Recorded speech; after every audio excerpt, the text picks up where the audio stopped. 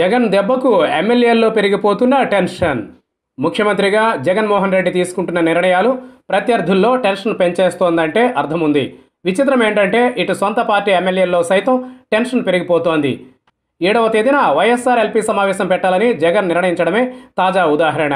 8వ తేదీన మంత్రివర్గాన్ని విస్తరించడానికి జగన్ ముహూర్తం నిర్ణయించారని ప్రచారం జరుగుతున్న విషయం తెలిసిందే. మంత్రివర్గంలో ఎవరెవరికి చోటు దక్కుతుందో అర్థం కాక చాలామంది ఎమ్మెల్యేల్లో టెన్షన్ పెరిగిపోతోంది. మొదటిసారి ఎమ్మెల్యేలు అయిన వారిలో చాలామంది మంత్రి పదవుల విషయంలో ఆశలు పెట్టుకున్నట్లు లేదు. కానీ సీనియర్ల పరిస్థితే ఇబ్బందిగా మారింది. ఉన్న మంత్రి పదవులేమో తక్కువ, ఆశావహులేమో చాలా ఎక్కువ. పార్టీ తరఫున 151 మంది గెలవడం ఒకవైపు సంతోషంగానే ఉన్నా మరోవైపు జగన్కు ఇబ్బందిగా మారింది.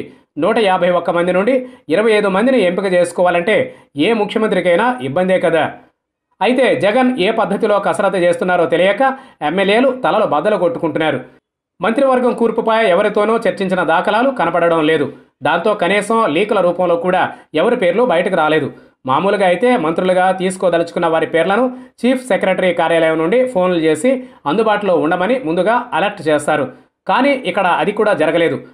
పైగా మంత్రివర్గ విస్తరణ అన్న 8వ తేదీకి ముందు రోజు శాసనసభాపక్ష సమావేశం పెట్టారు. అంటే 7వ తేదీ శాసనసభాపక్ష సమావేశానికి ఎలాగూ ఎమ్మెల్యేలందరూ హాజరవుతారు. అంటే 8వ తేదీకి అందరూ అందుబాటులోనే ఉంటారు. కాబట్టి 7వ తేదీ అర్ధరాత్రితో బహుశా మంత్రులుగా తీసుకోదలుచుకున్న వారికి జగన్ కబురు పెడతారేమో అని ఎమ్మెల్యేలు అనుకుంటున్నారు. ఏది ఏమైనా జగన్ వ్యూహంతో సొంత ఎమ్మెల్యేల్లోనే టెన్షన్ పెరిగిపోతోంది.